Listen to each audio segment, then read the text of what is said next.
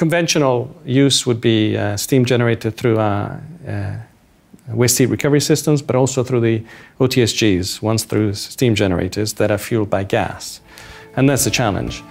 Can we reduce the need for gas? Can we replace it with a sustainable supply, an endless supply of energy? The field itself is a hot water bottle. So if you inject, and increase the temperature of the reservoir, it doesn't really matter whether it's a 24-hour operation or just during sunlight. Ultimately, it's the amount of energy and steam you put into ground that is the effective enabler to producing lower viscosity crude.